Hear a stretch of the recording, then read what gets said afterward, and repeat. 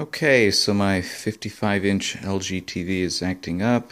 Video problems, turns on just fine, but then after 3 or 5 minutes, lots of video white dots and other flashy distortion. Have another video on that if you want to check it out.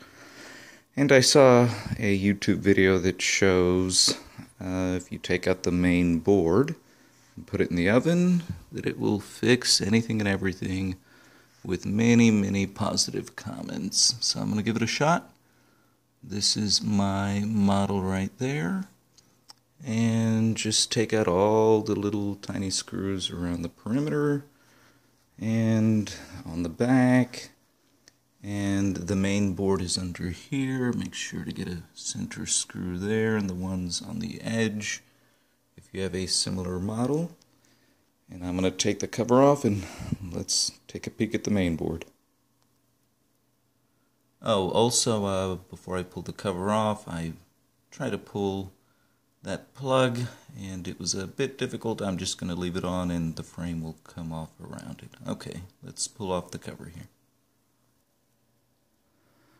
And there we go, the cover is off. Right there in the center is the power supply board, and then the main board over here. Main board is the board with all the video connections there and there, and HDMI and USB over here. So apparently the CPU is under that heatsink there, with the solder ball method similar to a PlayStation 3, which had a lot of issues. They don't use pins, they use solder balls, I believe, but things just get loose. I try to find this motherboard. They retail for about $100, but everyone everywhere is sold out. So my last ditch effort, I will try to see if I can do the oven method with this, and if it works, great, and if not, time to go TV shopping. Alright, so going to pull that out.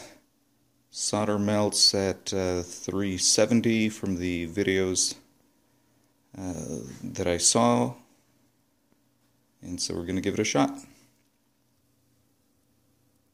Okay, got the main board with all the video disconnected. And now time to heat it in the oven at 385 for 10 minutes and then let it cool in the oven slowly and then reinstall. Many people were complaining about it releases terrible smells, so I'm going to try using a toaster oven outside. If you have one, you may want to try that. Let's see how it works. And you want to place this on cardboard, and many people from the main YouTube video I saw said place aluminum foil on top. I will give that a shot. Okay. And time to put this concoction in the toaster oven. So I'm going to do a layer of foil underneath the cardboard, act as a heat thermal shield underneath, motherboard, main board I should say, and then a layer of foil on top for another thermal shield. Let's pop it in the oven. And there we go, it's in, and going to shut this, and the video I saw recommends 10 minutes. So here we are after 12 minutes in the toaster oven outside, then shutting the temperature off completely outside and letting it cool in the toaster oven for 20 minutes. And now I'm going to let it sit here for another good 10 or 20 minutes. Just let it cool down nicely. Not seeing anything that's damaged. So after this, we'll put it back in, reassemble, and test. And let's see where we go from there.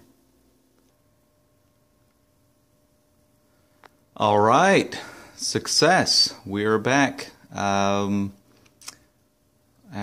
letting it cool and doing just a partial reassemble here just for testing, and leaving the TV on for about 45 minutes, we are good. Normally by now it would have flashed and died a couple times. You can see that on my other short video.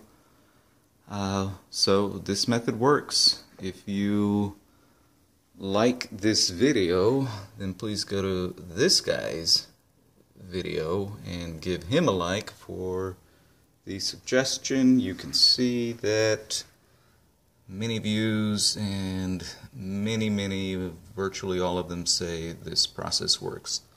It probably lasts about 3, 6, 9 months at most, but it'll buy you some time, or you might get lucky.